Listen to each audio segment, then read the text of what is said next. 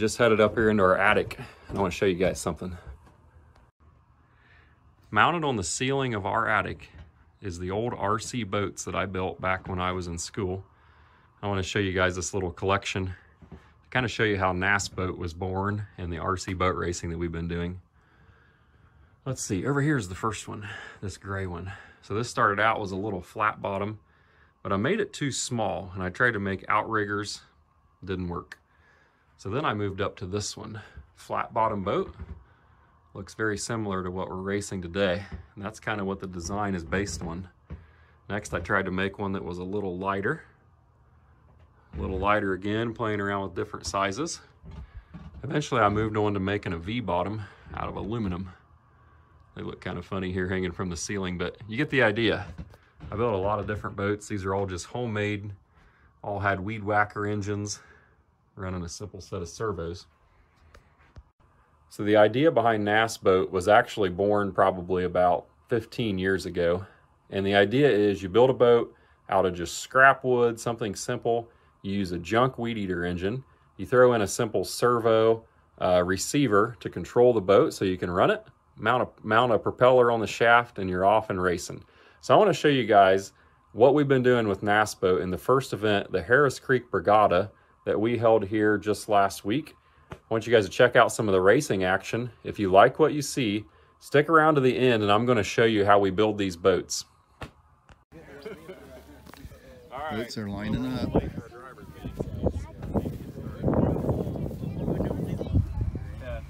I need all the racers. You guys come up here, we're going to have a driver's meeting. Wait for Dad.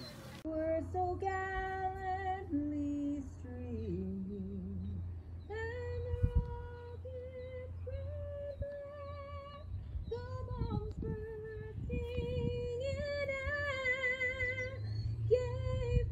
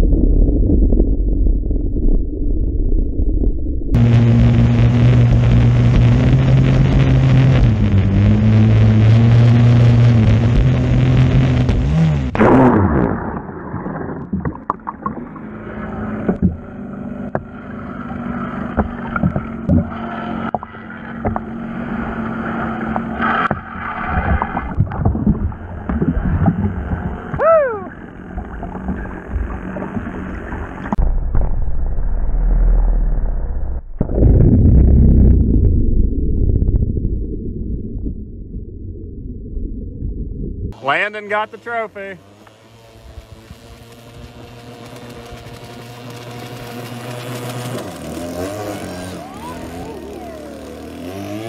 There's your winner.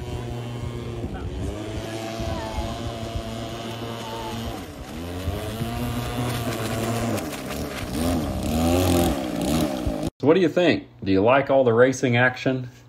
The Harris Creek Regatta was a great time. We had a really good turnout. We had 7 boats here to race and about 50 spectators. You'll notice we got a variety of boats, but all similar construction. So the rules for NAS Boat are pretty simple. Your boat has to be flat bottom, in other words, no V bottoms, and the engine has to have once been an air-cooled string trimmer. We want everyone that builds a boat to get creative, so we leave the rules pretty open. You can run whatever drive setup you want, modify your engine however you want, your exhaust, your intake, whatever you think you might want to do to make it a little faster. The idea behind NAS Boat is to encourage creativity, engineering skills, and just to have a little fun racing each other. Most of the competitors are young boys. They may have a dad helping them if they're young enough. Others like to tackle the project on their own, see what they can come up with. One key is to put your electronics in a waterproof box in case you do one of those flips that you saw in the video. Thanks to everyone who came out to help with the race, the flaggers, the scorekeepers, everyone who served as a mechanic on the pit crews, the videographers, all those taking pictures for me, the clever craftsmen, thanks you very much for all coming out. Oh, and the lemonade salesman. All right, if you guys are interested in learning more about these boats, stick around. The rest of this video will show you how we construct the boats and a little bit about setup. Thanks for watching.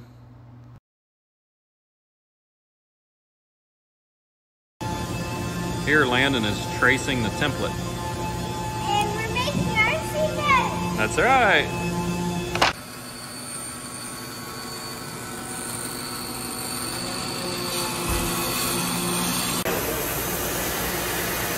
We're sanding the sides of the boats. Gotta make match there.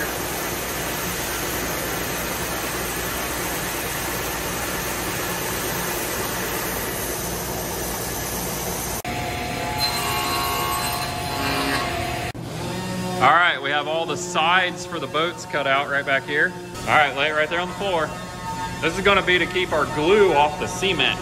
You are gonna learn about Gorilla Glue. We're building our seabed. That's right. You gotta put the water on the wood where you're gonna glue it. With Gorilla Glue, it works best if you get it a little bit wet. Be spreading that out, and then we're gonna clamp it here. We'll put 2 clamps on the back. Put 1 more clamp on there, Brody. It'll be tight. Check out how it squeezes out. Isn't that cool? And then Brody, show them what happens to it after a while, how it foams up. As the Gorilla Glue starts to dry, it foams up. The boats are all glued up as far as the transoms go. We'll let them dry for a few hours and come out and start putting some bottoms on. If you want to put together a boat to go NAS Boat racing with us, the clever craftsman will construct a hull for you, or you can build your own like these boys did. The hull is the easy part, getting the engine mounted in there correctly and getting everything functioning. That's where the real challenge comes in. Just need a way to mount it, so I've stripped it down, cut up some aluminum. Getting ready to weld it into this shape. I've got one kind of tacked up here, working on. I'm gonna bolt on there like that. Getting ready to weld this one for Landon to be able to run one. One for me, one for him. Brody is putting the engine mount on the engine, tightening up the bolts. Get it real tight, Brody. Okay, we've got our engine mount made and ready. And now it's for the most nerve-wracking part. Not eating a fudge round, it's drilling a hole in the bottom. Oh, now it's gonna leak water, Brody. Let's turn it over and drill the other way. Now what's gonna happen? It's gonna leak. So Brody got the hole cut in the bottom. We drilled it with a paddle bit and then connected the 2 holes with a jigsaw. The easiest way to mount your engine in there is to mount it to a board and bolt it in place. Use a straight shaft. You can use the tube that came with the weed eater or construct your own tube that's smaller. The other key to building a nice boat is a good paint job. Brody opted to go with red, Landon went with green. Here we put on a hood, and Landon's mounting his servos and electronics. The boys are helping, getting everything wired up and hooked up. Landon's ready for his first test run. If you or someone you know would like to put together a boat, feel free to look us up. You can find us on Facebook. We'd love to have you come out and compete. Thanks for watching The Clever Craftsman as we go boat racing.